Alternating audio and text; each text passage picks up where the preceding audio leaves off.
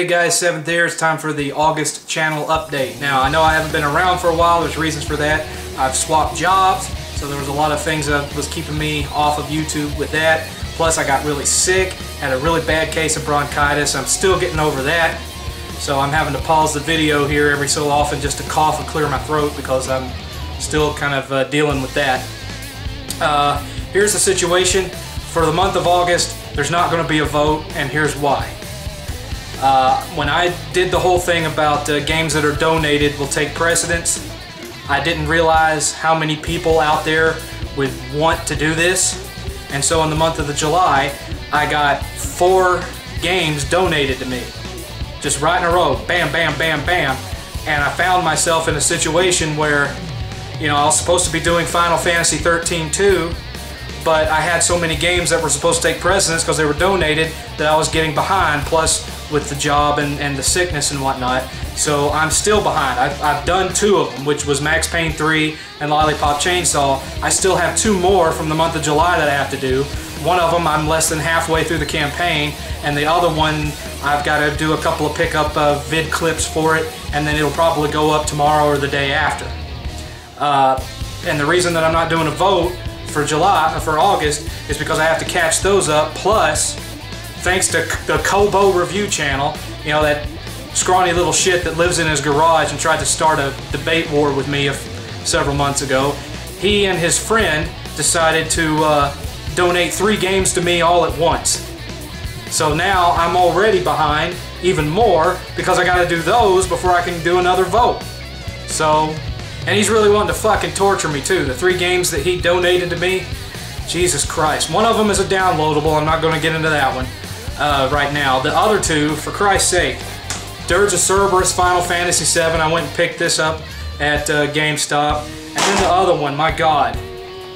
SingStar ABBA. Are you fucking serious? Who gives a fuck about ABBA? Who's given a fuck about ABBA over the last 30 years? And I gotta play through this shit? But my word is my bond. I will play it and I will review it. God damn. So, what else have I been playing? What else have I picked up? Well, I did pick up, true to my word, Final Fantasy 13-2. I'm playing through it. I'm not very far because of the things I've already explained. 8th picked up Medieval Moves. It's basically an on-rail shooter, really, if you want to get right down to it. Picked up Asura's Wrath or Asura's Wrath or whatever. Ass is a good word for it. I'm going to be getting my review out for this one pretty soon as I can. Picked up Never Dead. I'll get into that one later. For my exclusives collection, I picked up The Last Rebellion. I know it sucks, but I'm a completionist, so I had to pick it up for my exclusives review. I picked up Resident Evil, the Raccoon City, Operation Raccoon City. I have not really played it yet, but there it is. Picked up, let's see here, Kingdoms of Amalur, picked it up used. Haven't even gotten a chance to play it yet. And then, for those of you who have PlayStation Plus, who already have the free downloadables of Back to the Future, if you spend 15 bucks, you can buy it on disc. If you buy it on disc in the United States, the US version is the only one that has it, it has a platinum trophy on it.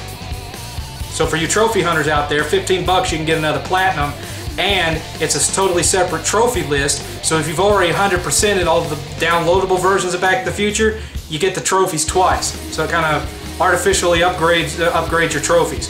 So there you go, if you're a trophy hunter. Finally, I picked up Resistance Burning Skies for the Vita.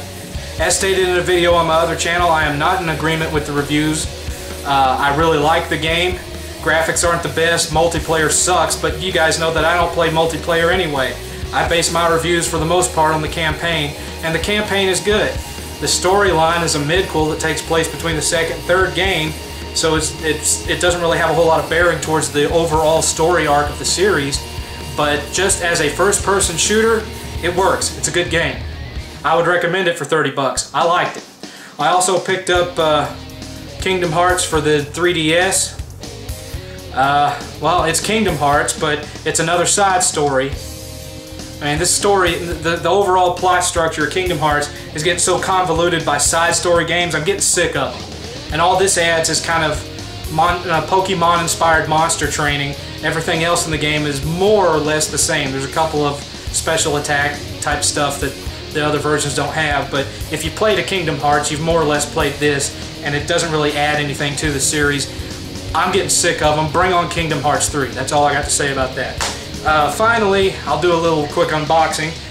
I picked up The Last Story.